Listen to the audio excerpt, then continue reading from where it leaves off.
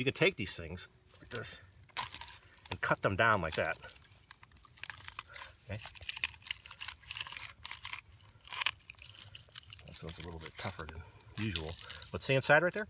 Okay. What you can do is then you can like cut the tops off of them like this. Okay. And then slice down the sides. So it's a little bit more stubborn than usual. Like this. See, like that. Okay. On the sides, like this. Okay. Yeah. Get those little burrs off. Okay. And that little piece right there. Okay. They call it the cucumber of the desert. There's liquid in here. There's some vitamins. It can sustain you for a short amount of time. Cut the pieces off. Tastes like a pickle. That's it. Very good.